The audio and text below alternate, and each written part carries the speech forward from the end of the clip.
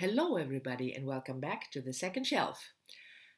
It occurred to me that I haven't done just a sit-down, chatty video about books and reading and writing in quite some time. I used to do them, but somehow, for some reason or other, I stopped. And I thought, well, why not do another one of those, see whether you like them. And if you do, then I might pick up this kind of video again and do it more regularly. Not like every week, don't worry. But I don't know, maybe once a month or something. So let me know down in the comment whether you enjoy these kind of more, casual, chatty videos. And I was thinking about the stuff that I could talk to you about. And of course, most of what I do has something to do with books.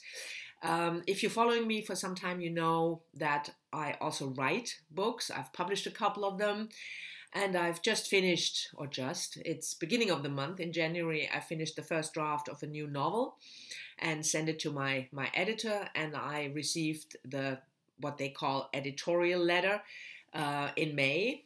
An editorial letter is a summary of what the editor thinks of the book and addressing certain points that in my case, he thinks that change. So in other words, it's a letter saying the book is fantastic, but you will have to address this and this and this and that. My editor is fabulous, and he has the capacity to tell me like 10 things that I need to address and still make me feel like the book is fantastic. So anyway, I received this editorial letter in May, and then I stalled. I started editing, revising, and then over the summer, somehow August and September, they just got away from me with other stuff. In August, it was too hot to work. That is my excuse. And in September, I had a lot of other things going on because obviously I don't earn enough money with my books to live on the royalties. So I have jobs as well. I'm a professor at university in Maastricht, which is a town in the south of Holland. And I'm also working at the Dutch National Human Rights Institute. So somehow in September, these two jobs took so much of my time for some reason that I didn't really work on the book. I mean, it's just an excuse, I had enough time. But anyway, I've gotten back in the groove of revising, and I have a meeting with my editor mid-November, and I hope that I can send him at least part of the book, revised version of the book before that. So one of the things that I would want to talk about in these chatty videos is my writing. But I'm not sure whether that's at all interesting. If you have questions about my writing process or things you would want me to talk about, or if you don't want me to talk about that, also let me know down in the comments. One thing that I can certainly say is if you are interested in writing, you should get yourself a writing group, which means couple of people, 2-3 people who also are in the process of writing something, and then you send each other chapters in regular intervals and you give each other feedback, positive feedback. I mean, not feedback in the sense there's a spelling error in the second sentence in the third paragraph, but the overall impression and what kind of questions they have, or what they like, or where they thought, I don't know why you did this. That helps immensely, and I'm really, really grateful that I have such a writing group. And it's 2 booktubers. It's Mel from Mel's Booklet Adventures and Jess from Garden Scriptorium. Jess hasn't uploaded in a while, but she's really busy at the moment. She's a university professor, but I'm sure that she will come back. Now, won't you, Jess, at some point or other? So what we do is Jess writes historical fiction and Mel is working on a sort of gothic mystery, and we send each other a chapter or two every other week on Friday, and then on Sunday we talk on Voxer and give each other feedback, and that's it's really fantastic. First of all, because you have this benevolent eye looking at your writing, but also because it gives you a little bit of, sometimes I need it, at least a kick in the butt, because I do have to send them something every other week. So for me, that works perfectly, and I don't know any writer for whom a writing group doesn't work. So that's a tip that I can give you. And speaking of Mel and her channel, Mel's Bookland Adventure, there's another question that I was thinking about recently, and I thought I'd discuss it with you, and that's how we as content creators should deal with comments that are bit rude, maybe. I mean, if it's just a troll, and if this is really a sexist or racist remark, I just delete the comment and block the user.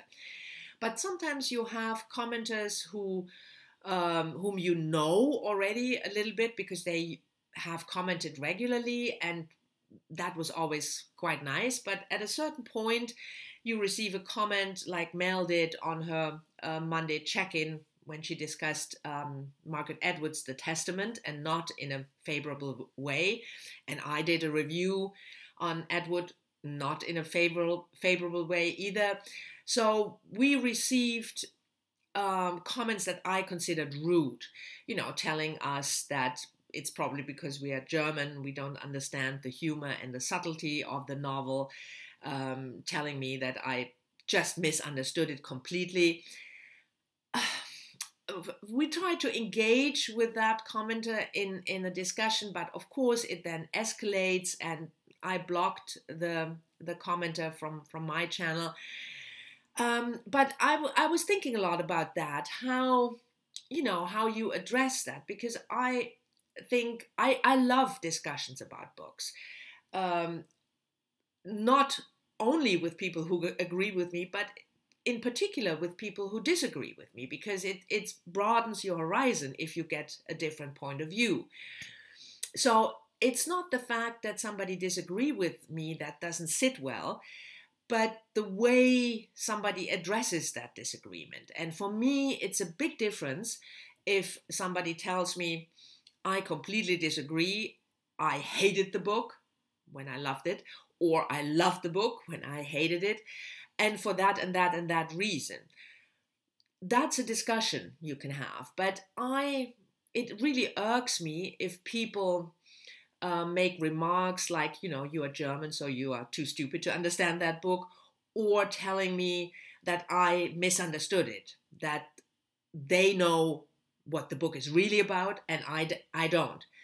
I don't think that makes for a valid discussion, but let me know what you think. I mean, I'm really lucky with my subscribers and viewers and commenters, because I rarely have to deal with that kind of stuff.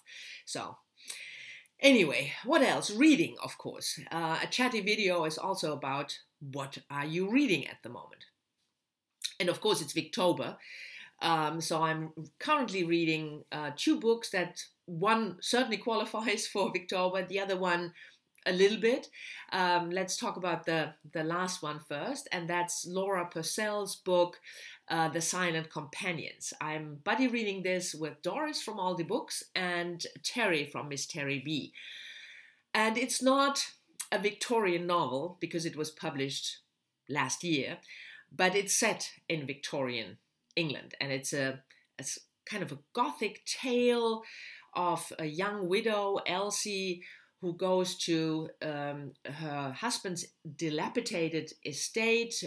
She's pregnant, and then she, in a sort of a hidden attic room, she finds this, it's almost like a wooden puppet, and that's the silent companion. And then some Victorian ghost stories going on. So I have just started the book, but I'm really excited, and I count it for Victober because it's set in Victorian England. The other book I'm reading is also a buddy read with Sean, from Sean the Book Maniac, and that's a real Victorian read, and that's Wuthering Heights written by Emily Bronte, of course, published in 1847, just 1 year before Emily Bronte died, and it's the only novel she ever published. For both of us, Sean and me, it's a reread. I've read Wuthering Heights, I think, 2 or 3 times, but it's a long time ago, decades ago, when I was really young, in my late teens, early 20s, and I read it in German at the time. So it's my first time reading it in English. I loved the book back then. Sean loved the book back then, and so far we're about halfway.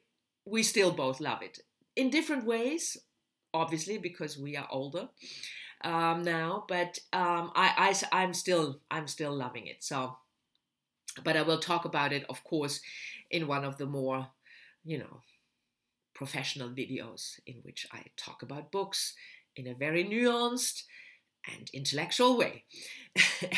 Anyway, and the third book I'm reading, it's unusual for me, by the way, but normally what I like to do is just read one book from beginning to end and then read the next book. But with buddy reads, you have a certain schedule, so I always have one book on the side if I do a buddy read that I pick for myself and that I read in my own pace.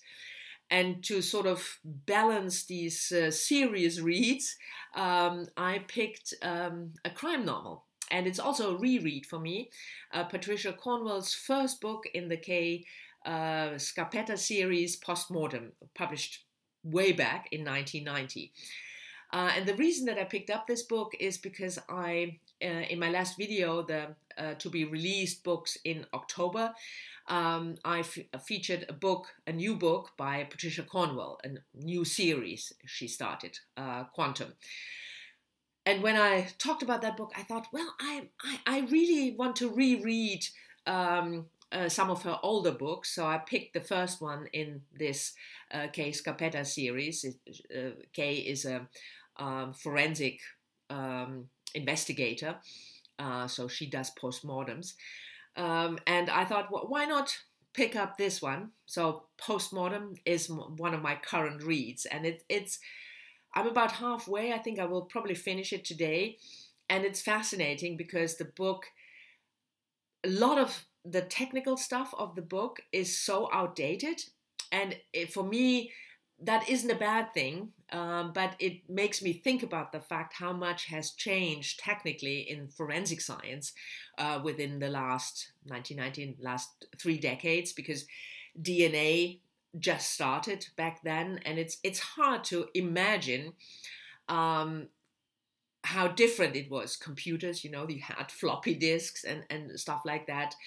You didn't have internet. But I'm so far I'm enjoying it, and with all the other books, I will talk about it more profoundly and intellectually in one of my recent reads or tops and flops. So that's what I'm reading. What else is going on? It's really fall weather now, which I love. Fall is my favorite season, as long as it's not really cold and really dark. We will have the switch from summertime to wintertime the last weekend in October, and that period when it's getting dark early, like 5 o'clock in the afternoon, 4 o'clock in the afternoon, until the 21st of December, when the winter solstice happens, and then it switches back again. That's always a kind of a moody time for me, because I as much as I love the fall, I don't like it when it's getting dark early. So anyway, I promised myself a chatty check-in shouldn't be longer than 15 minutes, and I'm about 14 and a half minutes in, so I'll just stop here. Thank you very much for watching. I hope you have enjoyed this chatty check-in. Let me know whether you want me to do this more regularly. Talk to me down in the comments about your chatty stuff, and I'll see you all soon in the next one. Bye-bye.